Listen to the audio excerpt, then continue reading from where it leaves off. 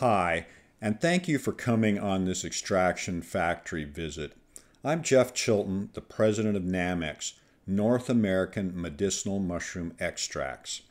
My company grows organically certified mushrooms deep in the mountainous areas of China, far from the industrial lowlands.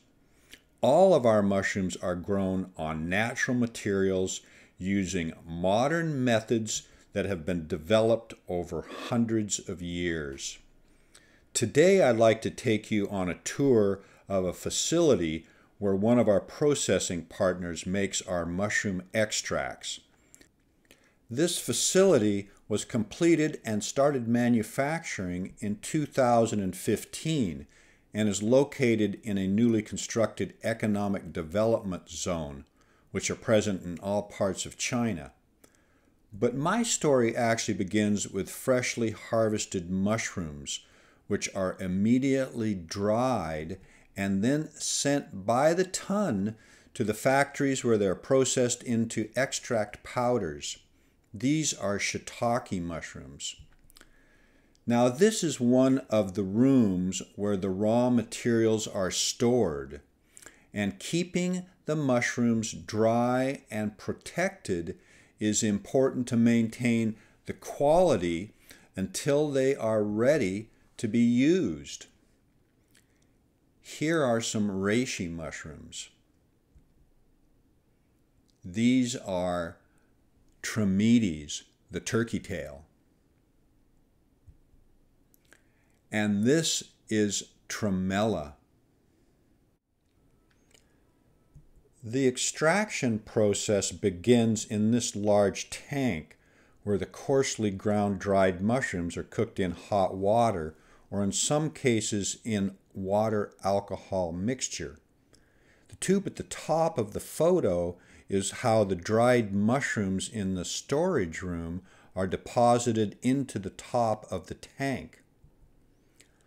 All the water used in the extraction process, as well as for facility cleaning, passes through an ultrafiltration system. Ultrafiltration uses materials and methods that filter out heavy metals, industrial solvents, pesticides, dissolved solids, bacteria, viruses, and pretty much any waterborne contaminants. So the extraction tank is filled, and once it has sufficient liquid, the mushrooms are cooked at 80 degrees Celsius for 3 hours. The liquid is then transferred to separate tanks for concentration.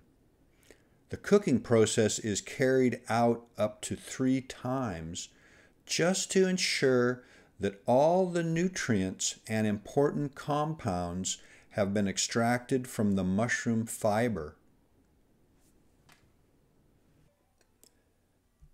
Now the spent mushroom fiber is removed from an opening in the bottom of the tank and the fiber is trucked away.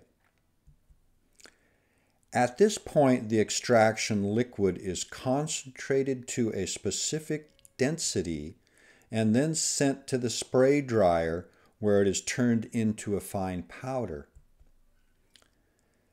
This facility is GMP certified, meaning it follows good manufacturing practices, and it also has organic certification. Of critical importance is the fact that all the air that enters the clean areas of this building is filtered. Here you can get an idea of the size of the air filtration system.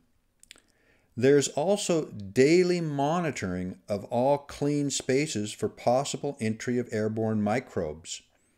Here, a media-filled petri dish is placed on the floor in one of the hallways. Filtered air is especially important in the space where the spray-dried extract is collected, since it's free from microbes at this point.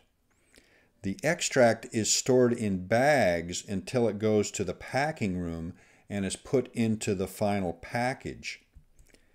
It might also go to a room for blending or even for further screening to remove coarse particles that may have formed during the spray drying process. Microbial, moisture, heavy metals, and other tests are performed prior to final packaging. Once the extract passes the quality control testing, it is filled into a moisture-proof, high-strength foil package. Now it can be packed into the shipping container and placed in the warehouse, ready to ship. In closing, if you are looking for high-quality mushroom products with analytically verified levels of important beta-glucans, we are the leaders. Our goal is to bring you the very best the world has to offer.